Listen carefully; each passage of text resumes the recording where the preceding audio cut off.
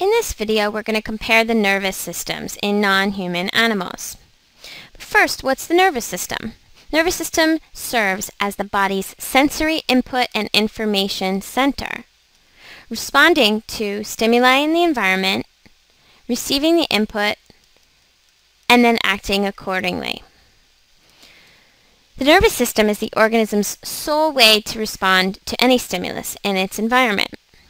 In quite primitive animals, such as the hydra, there is a simple network of neurons or nerve cells that exists between two layers of cells. This nerve net helps these tentacles retract when danger approaches, or it helps them move.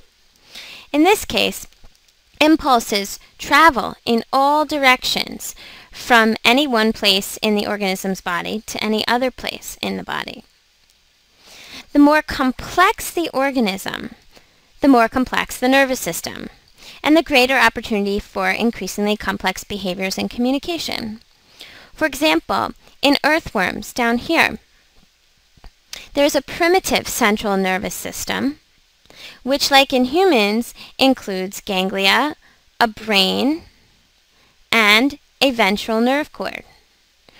Arthropods over here also have ganglia, but are increasingly complex because of their specialized sense organs for sound detection and also for eyesight.